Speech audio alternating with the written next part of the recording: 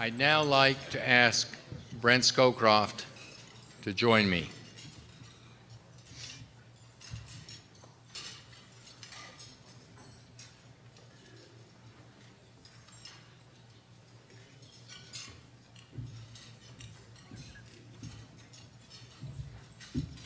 That was quite a visio. Henry hasn't changed a bit. Introducing Henry Kissinger is a ritual. And I don't know how many occasions I've been when Henry has been introduced. But it usually starts out by saying, whoever it is, here is a man who needs no introduction. Wrong. You are the ones who don't need an introduction. Henry not only needs it, he enjoys the longer, the more endearing, and so on.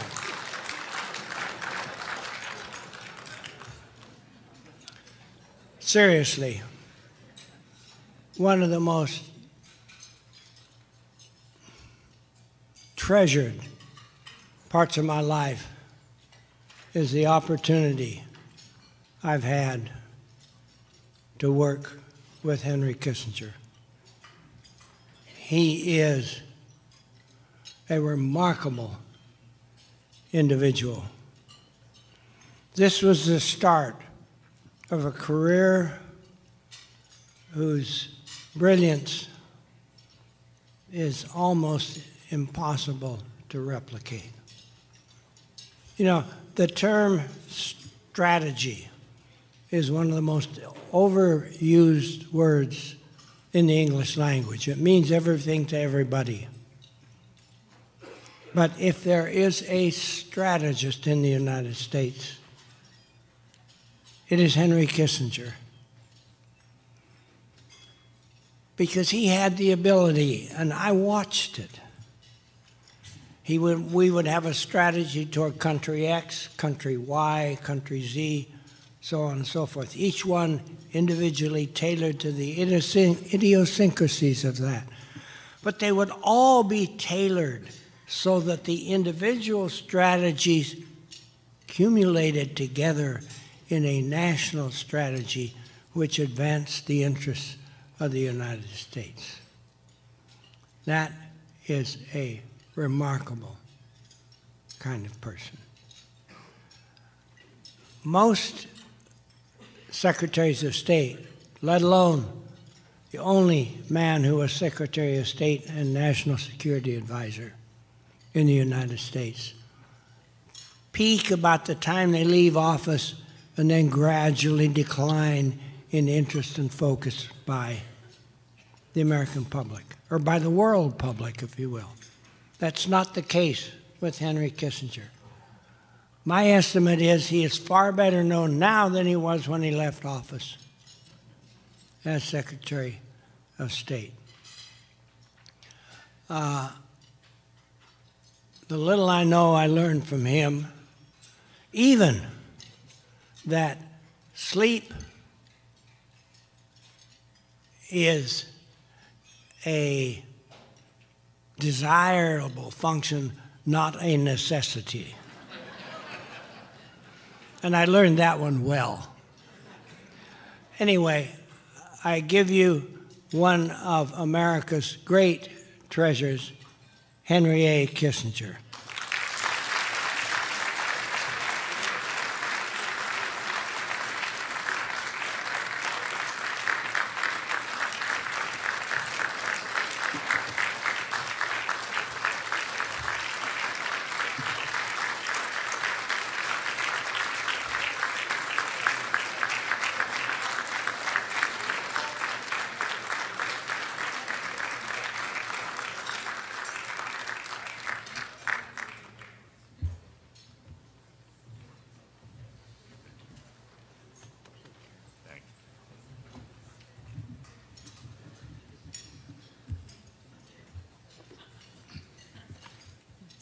Brent, and ladies and gentlemen,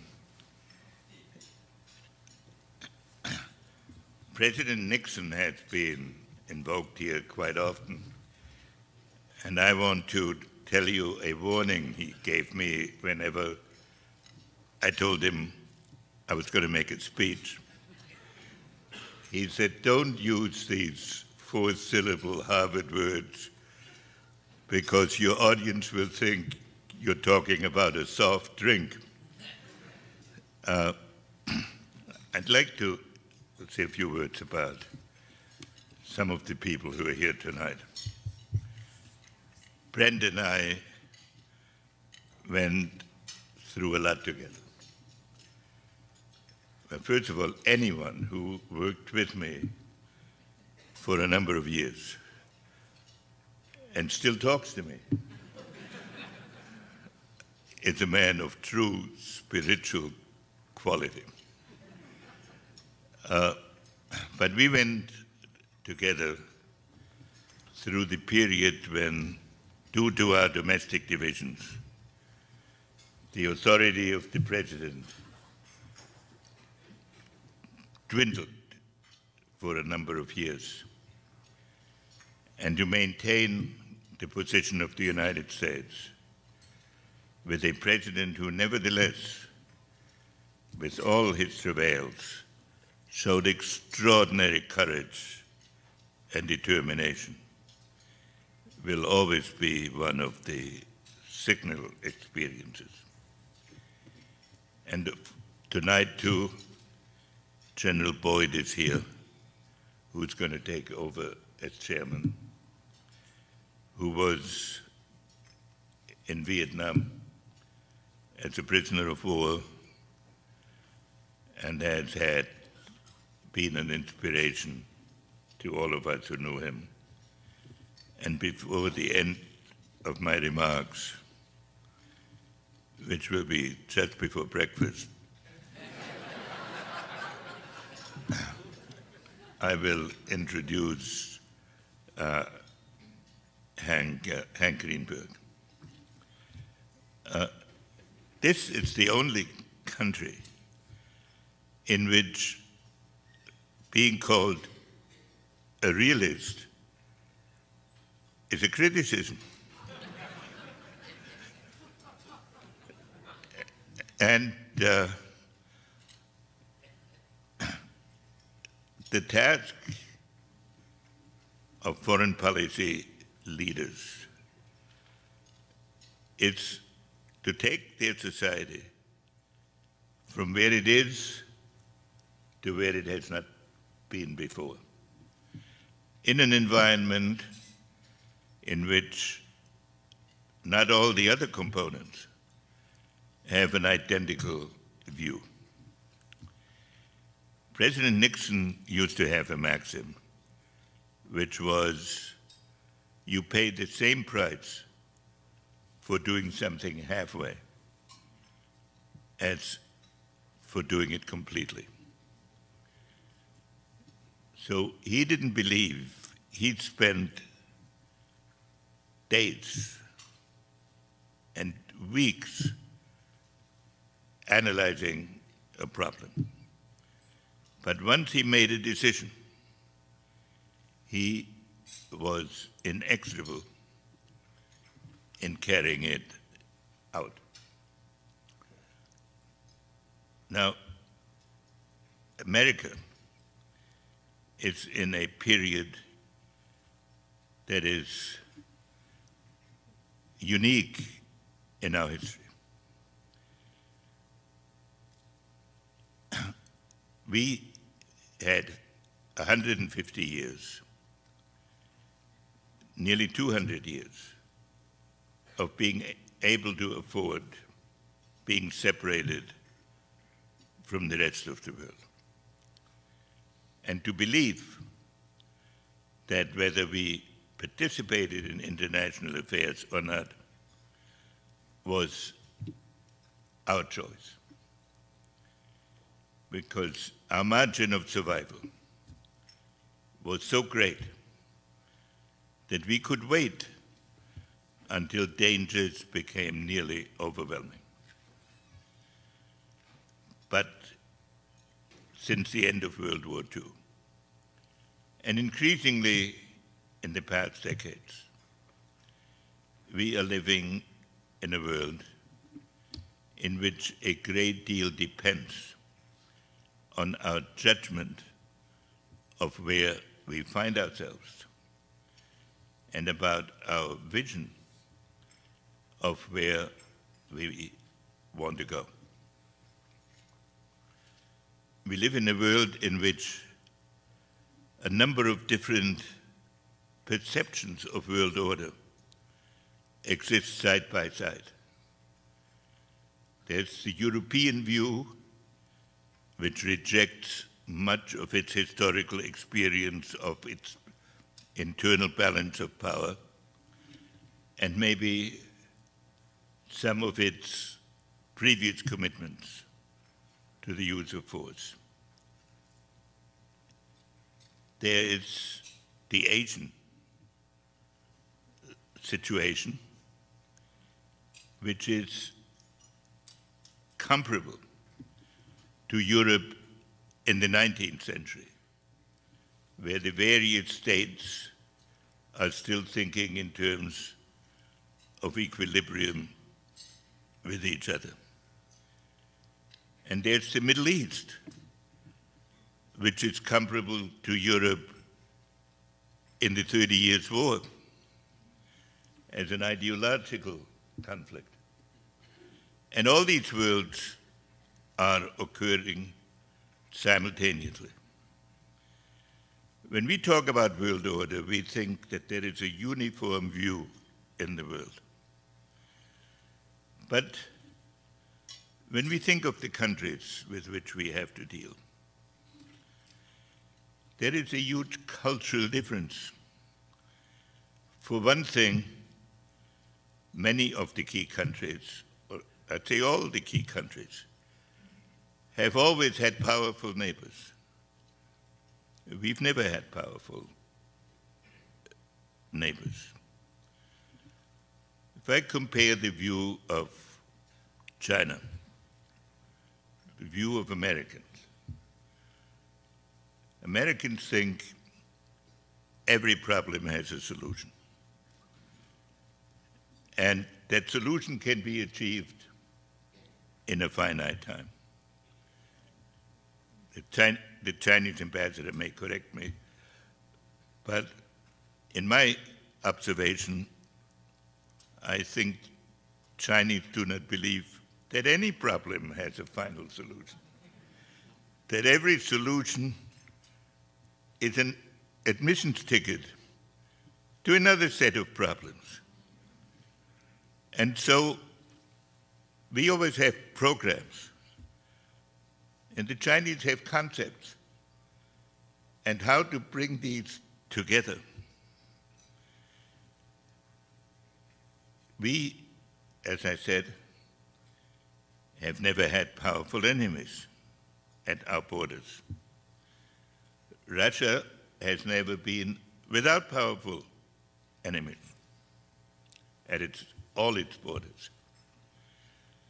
So the perception of a society that has been devastated in a number of wars and then had to reconstitute its system again in recent decades, it's bound to have a different perspective from ours. So for the designers of American foreign policy, it isn't important alone to know what they want. It's important to understand the perception of themselves, of other societies, because that will determine the range of the possible. Foreign policy has been described as the art of the possible. And that is bounded by the convictions of one's own society and the convictions of other countries with which one has to deal. If one operates beyond that framework, one suffers shipwreck.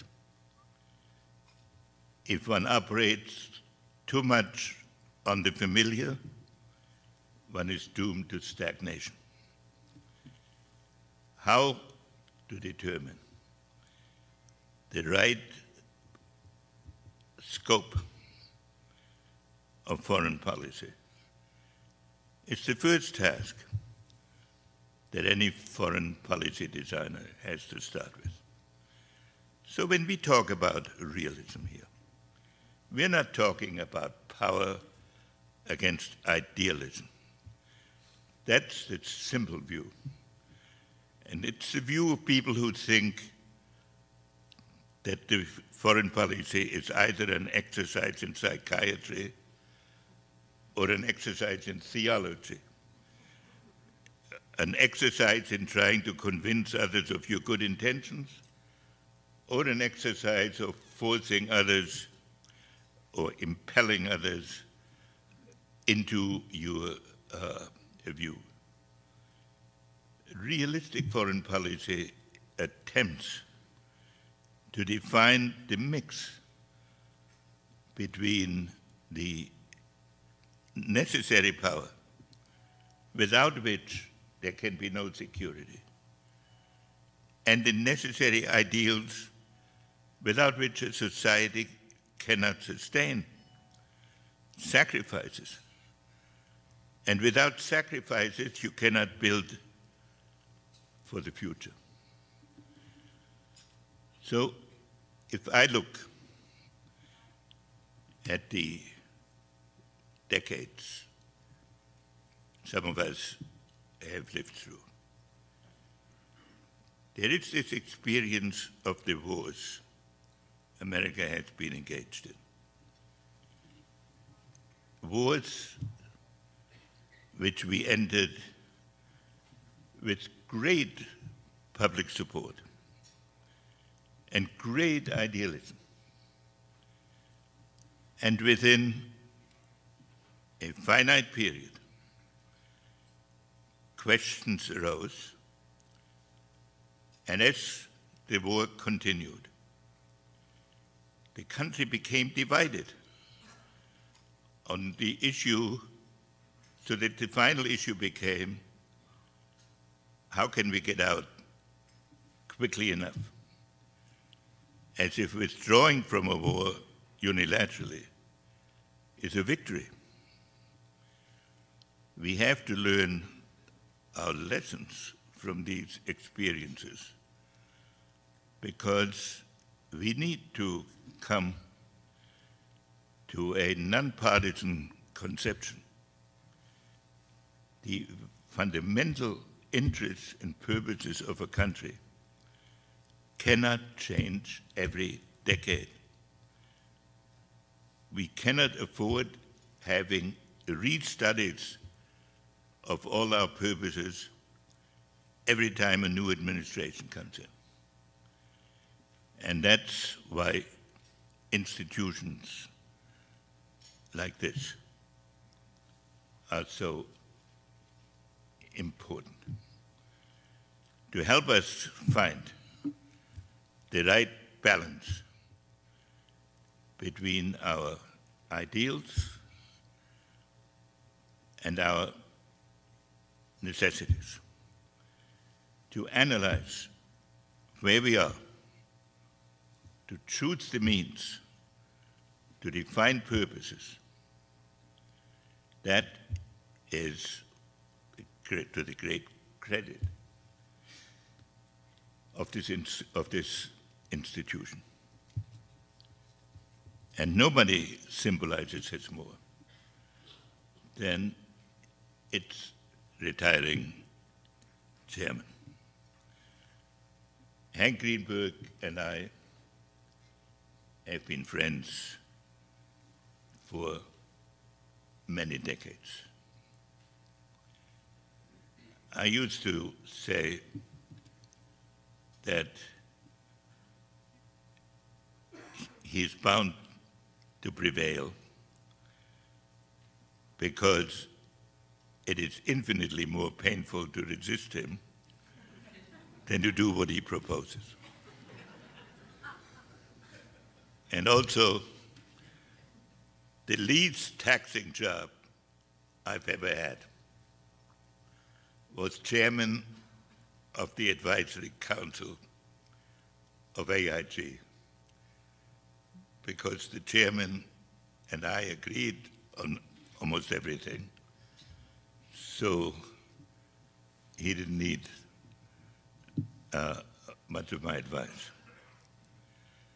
But Hank has been a steady supporter of a purposeful, strong, and compassionate America.